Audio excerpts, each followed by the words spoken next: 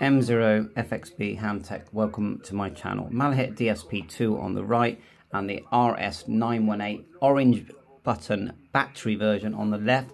We'll just turn up here, you can see it's quite active here on 40 meters.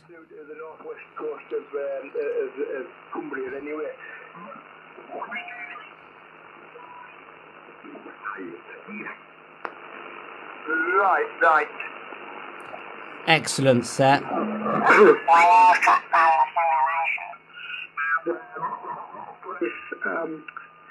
Fader disappears. It works great, and what I love about this set, I mean, it is a receiver. It's quite a thin unit, metal, very good quality unit. Big colour screen, of course, touch screen. But it will do VHF, UHF. We can listen to airband. We can listen to marine band.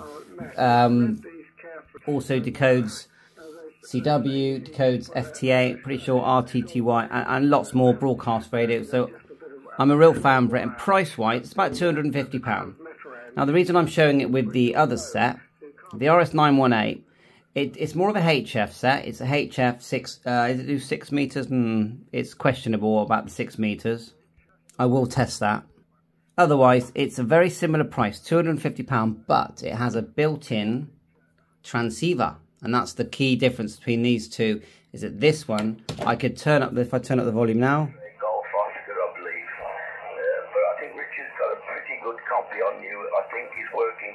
So that's the 918 you're hearing now.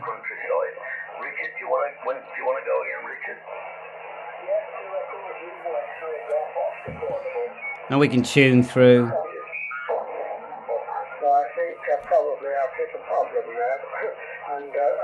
If I turn it down, turn up the other one. It's more bassy speaker there, but saying that, we can change settings on the 918. You've got a massive menu there that you can play around with. Now, I love these devices. I just think they're brilliant. Even if you've got the best HF radio in your shack, I've got 7610 here. It doesn't matter. You're going to have great fun with a device like this.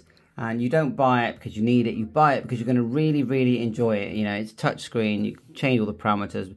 Decode CW, I'm pretty sure. Yeah, it does do CW. I'm not sure how it works with FTA. Touchscreen, change of meters. It's just really good. So I just wanted to show them side by side because I'm so impressed with both of them.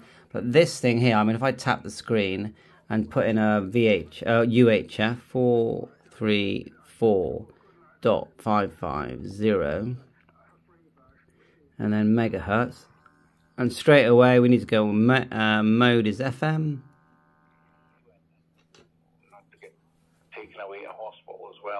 So look, I could type in marine band, I could type in air band, it's all going to be there. You've got two antennas, one has a booster, one connection is designed for your sort of cheap telescopic type antennas. So they've changed the ohms so it works better. It's like when you hold your hand on an antenna and then it works better. Somehow they've done that, so it works better. Both touchscreen. You touchscreen and you move around the band, and you can change. You got waterfall and everything. So that's it for now. The new one that I'm playing with, which you are definitely going to like, on the Quanshan UVK5, which is, I'm just watching a video on it now. PC Control by Nick Shaw. PC Control of your Quanshan UVK5. That's going to be fun. You do have to load the different firmware or a specific firmware, and then run this program here, which is called the Quanshan dock. Bye for now, 7.3.